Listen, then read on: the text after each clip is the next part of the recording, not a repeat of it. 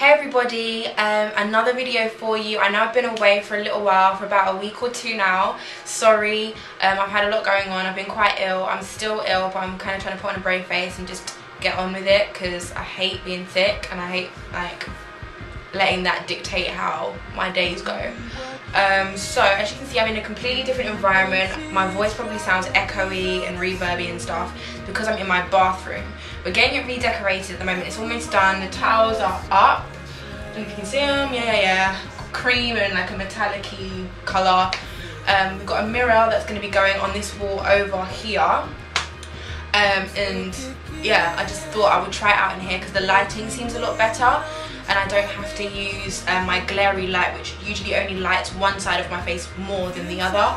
So I'm trying this out. If you don't like it, please let me know. There probably will be 2 or 3 videos in this room with me in this outfit, because I'm doing it in bulk because, you know, my weeks are quite busy and haven't been able to record that much during the week. But yeah, I hope you like these videos and stay tuned. Okay, hey everybody, so I'm starting with my kind of everyday foundation routine.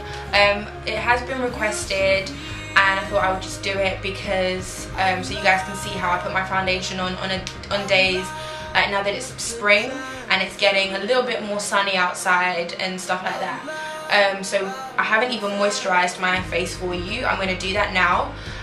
So you're going to get to see pretty much everything from the beginning of what I do, and I'm also going to be giving you other options of what I sometimes do on days where I want less coverage and days where I want more coverage. So stay tuned. Okay, hey everybody, I'm going to get straight started. I'm going to get into the look straight away. Sorry, 1 minute, I'm just going to bend down and put some stuff down. Okay, so first of all, I'm going to moisturize my face. When I want a lighter coverage, I will sometimes mix my moisturizer with a foundation. It usually will be L'Oreal Studio Fix foundation in Deep Chocolate, I think is the colour.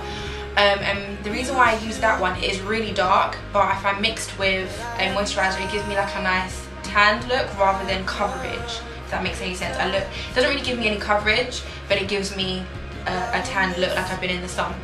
So moisturizer, Aveeno, and I'm just going to put that on my face. I use a really tiny amount because I have oily skin, so I don't really need a lot. I kind of rub it in between my fingers like that, and then starting at my cheeks and then around my mouth is where I put it, because that's the areas of my face that kind of need the most amount of product.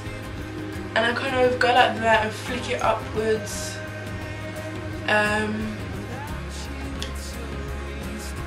And yeah, just put that all over and let it soak in. So moisturizer applied. As you can see, I have dark circles and I also have some blemishes for you as well.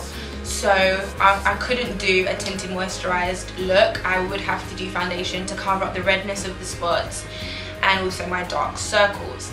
Now with my dark circles, I cover them in 2 different ways. Sometimes I apply concealer before foundation, sometimes I can conceal after foundation, and sorry, 3 different ways, and sometimes I conceal both before and after, especially at night when I want a more flawless look.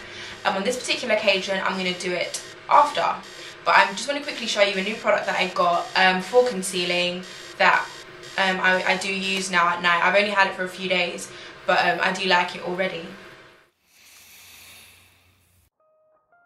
Revlon Colour Stay foundation for normal to dry skin in Toast, and it's this one here. And I remember previously I said that it has like a really greasy finish and that I didn't know whether I liked it. I liked how it looked when it dried, but etc, and I was kind of bitching about it.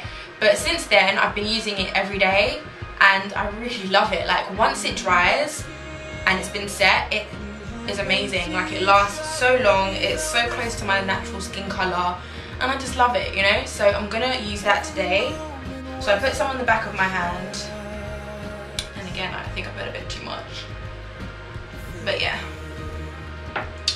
And then get some on my brush, and then I kind of start where the discoloration is on my cheeks. I don't know if you can see that, but they're there, and I start, and that's where I deposit the colour first, and then I kind of blend it around the rest of the cheek area afterwards. And I don't need a lot for every day. Like I literally only cover really that area of my face and then blend it everywhere else. Yeah. And you should hear. For my concealer, I'm actually going to use the new palette. Just to kind of show you what it looks like. Sorry if I keep bending down, it's because I put stuff on the floor around me and I'm kind of picking it up. So I'm going to use my foundation brush as well, and I think I'm going to use a blend of this kind of really pale salmony white with the kind of colour that's closest to my skin tone, and kind of mix them together for my concealing colour, so to speak. And then I kind of just starting there, I'm just patting that on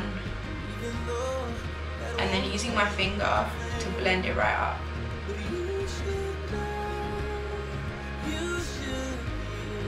And if you can tell the difference between that eye and that eye already, you can kind of see, even though I haven't blended it in properly, the difference. So yeah, it's looking pretty darn good. Now I set my foundation, and I use Rimmel Perfect Match Creamy Compact Powder. And so it is a foundation, but I find that it's a really lightweight powder and it blends it really well. It sets my makeup in a much more natural way than my Collection 2000 one does. But I do like that one as well. So yeah, get some on the brush, tap off the excess, starting on my forehead this time.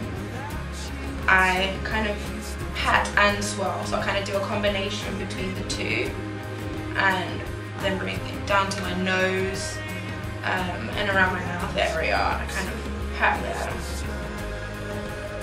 And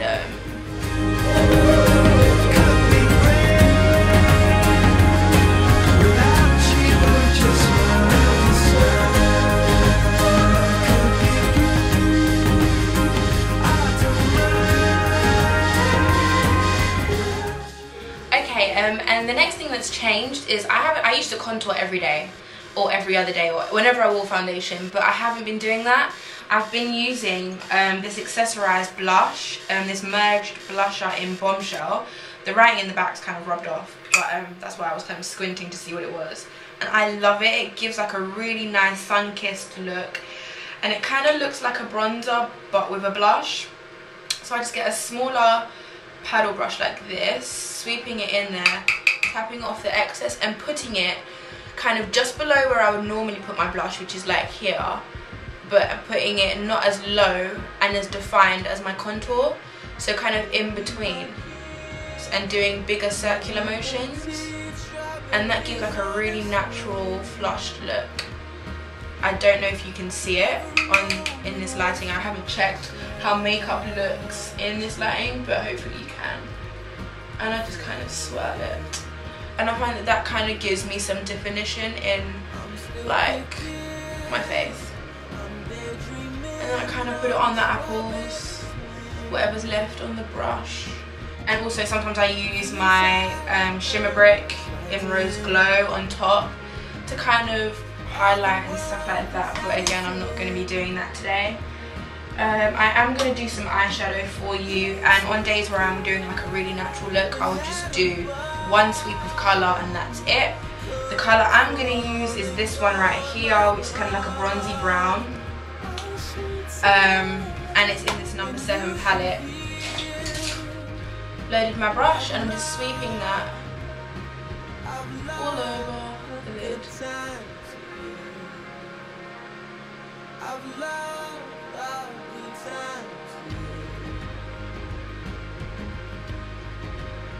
And when I want it to last all day, instead of just sweeping it, I'll press it in and pack it in, because that will make it last a lot longer.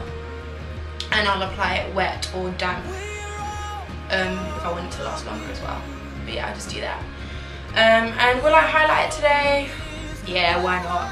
And from this same palette, I just used the vanilla-y colour, which has a slight shimmer to it as well, but a very slight shimmer. And I'm just gonna slightly put that underneath there.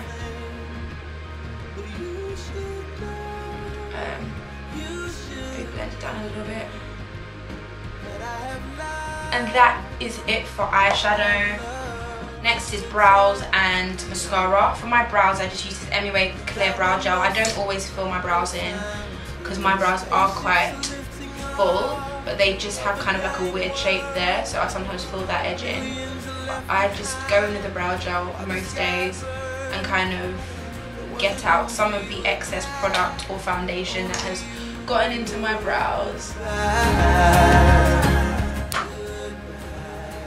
Then once that's done, I apply mascara, and today I'm using Collection 2000 Big Fake False Lash Effect Mascara, which I do love. It's amazing for such a cheap mascara, and it's so easy and quick to apply, which is why it's a very fun choice for morning application when I'm rushing to go to work.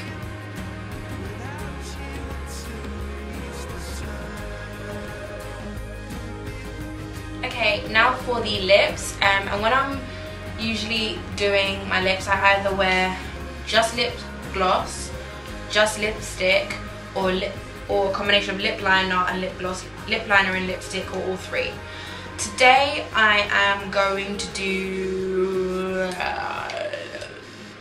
lip liner and lip gloss.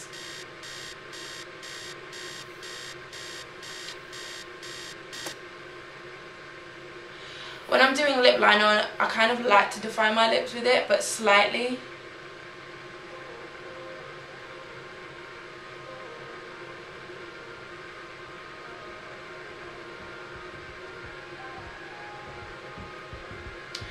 Pressing my lips together to kind of make it look a bit more natural. And then I just apply lip gloss. And as you can see, that's like a nice nude lip, and it's quite quick and easy, and throughout the day I might carry both, or I might just carry the lip gloss, or I might just carry a shiny-ish lipstick. My favourite nude lipstick is this one at the moment anyway, which is my Maybelline one in Bourbon Caramel Toffee Cream. I kind of interchange between this and my Vital Radiance lipstick in Bare, and this one goes really nicely with it. It's really, really nice. So yeah, I'll do that. Yeah, so that was kind of my everyday makeup slash foundation routine. That is kind of what I do every day. As you can see, it gives quite good results. Hopefully this shows off well in the camera. So yeah, stay tuned. And you should hear I've loved the good times.